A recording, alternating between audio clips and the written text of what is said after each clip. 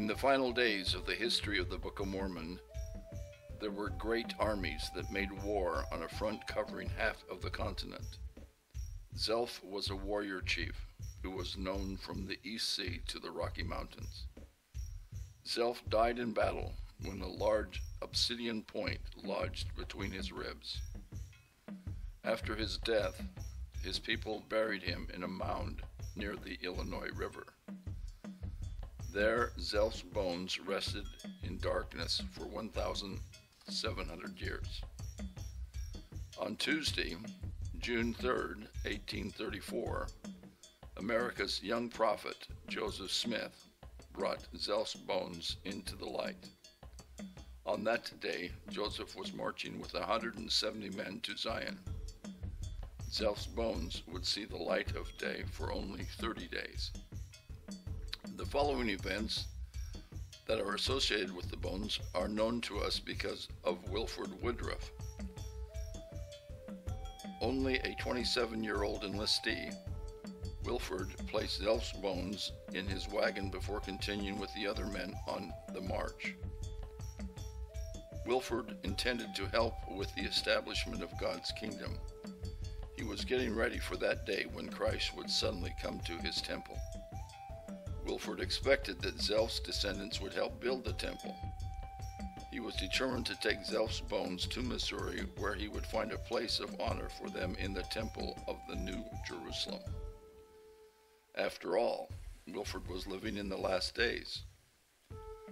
Joseph had told Wilford that Zelph's bones were a manifestation of the divine authenticity of the Book of Mormon. As the men got closer to their destination, they heard that a mob in Jackson County had burned down houses and driven the saints off their lands into the adjoining county. There would be no redemption of Zion, no temple, no place for Zelph's bones. This was a very difficult time for the new church. It seems that their efforts to build Zion were in vain. There were 205 men who had marched under the banner of heaven to redeem Zion. The Missourians had the upper hand and insisted that Zion's camp had to be disbanded. On Wednesday, July 3rd, 1834, the men of Zion's camp gathered in Clay County at a ceremony where they would be told to go home.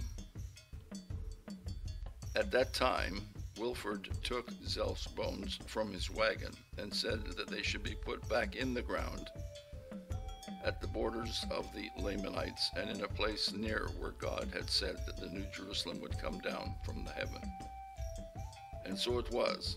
After 30 days in the light, Zelph's bones from Illinois were placed into the dark soil of Missouri. The second burial of Zelph's bones was 196 years ago. For the last 30 years, Wayne May has told the world about Zelph's bones.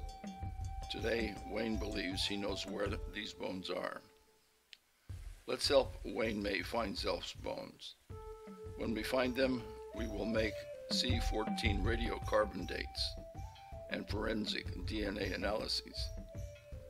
With these facts, we will be able to confirm that the geography of the Book of Mormon is exactly in that place where Joseph Smith told the world when he brought Zelph's bones into the light of day.